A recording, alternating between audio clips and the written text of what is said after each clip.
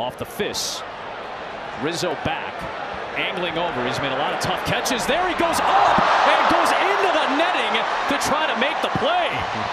That is not the first time he has danced up near that sidewall in his Wrigley Field career. And pretty good eviction. Calm down, Riz. Calm down, Riz. Take it easy, man. Oh, my goodness gracious. As a pitcher, you appreciate that. I can promise you that. Man, what an effort by Rizzo.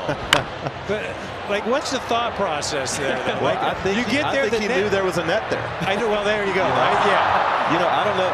He might have, because he's a stud like that. He might have gone head first, Derek Jeter style, into the seats right there. Yeah, but I think he knew that net was there, and he was like, "I got this little cushion here." Yeah, that's good.